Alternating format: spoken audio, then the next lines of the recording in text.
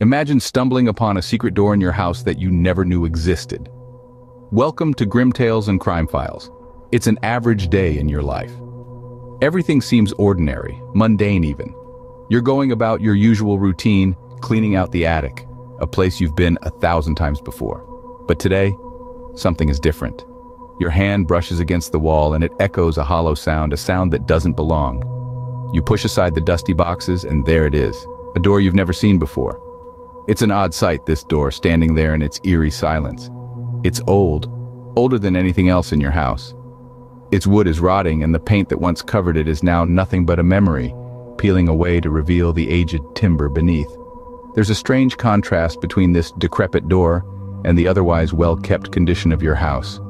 Something about it just doesn't fit. A chill runs down your spine, an icy finger tracing your backbone. It's a feeling you can't shake off, a feeling that something is not quite right. Yet this chilling sensation is accompanied by an insatiable curiosity, an inexplicable urge to open this door and explore what lies beyond. You step closer, each footfall echoing in the silent attic.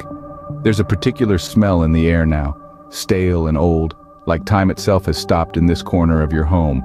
As you approach, the chill intensifies. It's as if the very air around this door is colder, almost forbidding, but your curiosity is stronger, drawing you in like a moth to a flame. With a deep breath, you reach out to the door. Your fingers are just inches away from the cold, rough surface when you pause. There's a sound, a faint whispering sound, like a breath of wind rustling through dry leaves. It's coming from behind the door. You pull your hand back, the whispering growing louder in the stillness of the attic. It's a sound you've never heard before, a sound that shouldn't exist in your home. With a deep breath, they reach out to touch the door, only to pull back when they hear a faint whispering sound coming from behind the door. The whispering grows louder, more insistent, yet it remains indistinguishable. A cold shiver runs down your spine, who stands before the ominous door. You feel an inexplicable pull, a morbid curiosity that compels them towards the unknown. There's a moment of hesitation, a brief combat between the instinct to flee and the desire to uncover the hidden secrets that lie within. But curiosity, as it often does, wins the battle. With a shaky breath, you reach out, your hand trembling as it closes around the cold, worn-out doorknob. A creak echoes through the air as the door swings open, revealing a narrow, dimly lit staircase leading down into the depths of the unknown. The sight is unsettling, the atmosphere eerie. Each step appears to be swallowed by the darkness below, creating a void that seems to stretch into the abyss. Yet you remain undeterred. You take a step forward, then another, your heart pounding in your chest like a drum. The descent begins. The staircase creaks under their weight, the sound echoing around the confined space. The whispers grow louder, more distinct with each step, yet its source remains unseen. The words are indistinct, a jumble of sounds that seem to reverberate from the very walls of the stairwell. The whispers become a constant companion, their rhythm syncing with your heartbeat, their cadence matching the steady tap-tap-tap of your footsteps on the wooden steps. Down, down, down they go. The light from the room above grows fainter with each step, the darkness growing more oppressive, more tangible. But you push on, driven by a force you can't quite comprehend. The whispers, now a cacophony, seem to be closing in from all sides, as if the walls themselves are closing in. And then, just as they reach the bottom, the whispering abruptly stops, replaced by a deafening silence. A silence that's not peaceful but heavy with anticipation, as if the very air is holding its breath, waiting for what comes next.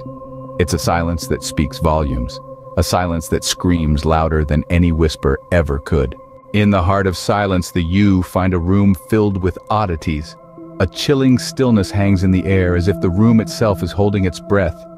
There's a peculiar sense of time forgotten, of moments suspended in a spectral dance around the room.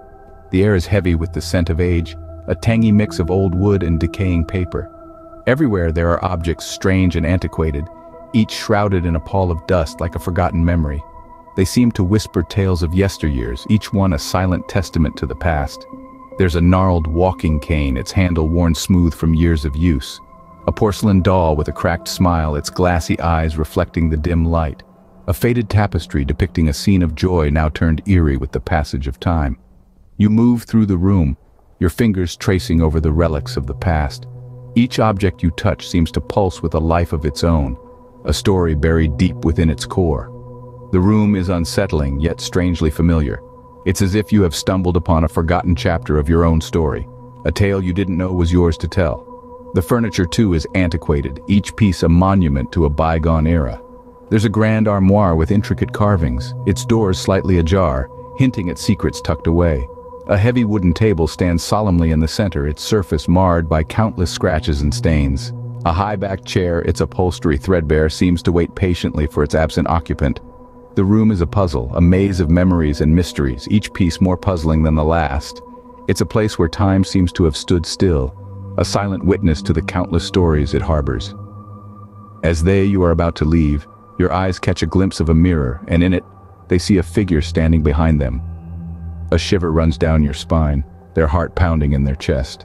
The room, once quiet and still, now echoes with an unseen presence, its silent tales turning into a haunting reality.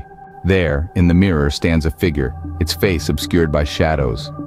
A chill creeps up your spine as you take in the sight. Your reflection, it should be, yet instead, an enigmatic silhouette lurks, its contours highlighted by the dim light. In a moment of disbelief, you pivot, scanning the room behind you. Empty. No figure, no shadow, just the usual furniture draped in the soft glow of the moonlight seeping through the window. A shudder runs through you. It's not possible. It can't be. You turn back to the mirror, your heart pounding like a drum in your chest, the rhythm of your fear. The figure remains, closer now. The air around you goes cold, and you can almost feel the icy breath of the entity. It's a discomforting closeness, like an unseen presence lurking just over your shoulder. A sense of dread washes over you, a wave of terror that leaves you paralyzed. Your mind screams at you to run, to escape, but your feet are rooted to the spot, trapped in a trance by the figure in the mirror. You can feel the fear crawling under your skin, your pulse racing, your breath hitching. You can't tear your eyes away from the mirror. The figure is so close now, close enough that you can almost make out its features, or lack thereof. The shadows still conceal its face, but you can feel its gaze on you, piercing through you. A silent standoff, an eerie dance between the seen and the unseen. The room around you seems to be closing in, the walls inching closer, the ceiling descending. The air is thick with tension, a palpable fear that has you in its grip. You're not alone. You've never been alone. And then, in a split second that feels like an eternity, the figure lunges at you, reaching out from the mirror.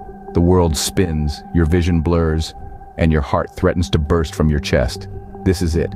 This is the moment. It's too late to run, too late to hide. Suddenly, the figure lunges at you, reaching out from the mirror.